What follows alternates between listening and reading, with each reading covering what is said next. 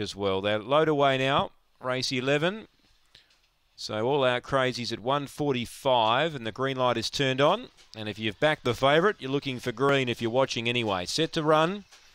Racing, All Out Crazy hopped out well. Speed Sutton Frankie will lead. All Out Crazy 3 lengths away. Caught deep and now drops out to last. So favourite can't win. In a sensation, Sutton Frankie left 4 in front of Rockin' Richard. Third Spring Halo, then Love First, and out the back is All Out Crazy. Up to the bend, Sutton Frankie's in front. Going well, charging home Rockin' Richard, but Sutton Frankie defeats Rockin' Richard, Spring Halo, Love First, and in a sensation, All Out Crazy, the $1.40 favourite, check down the back, runs last of the 5.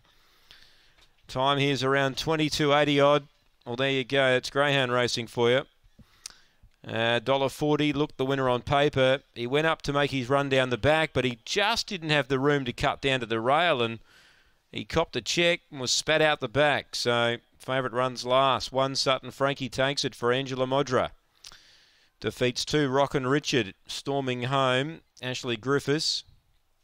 And third placing we await upon. Oh dear, the favourite All Out Crazy. Began well, but didn't begin as quickly as Sutton Frankie. You could just see he was just starting to angle down to the inside down the back, but when push come to shove, he was shoved out the back, and from that point on, you didn't want to be on him. Spring Halo doing its best work late, perhaps filling third. We stand by for the numbers here after racing.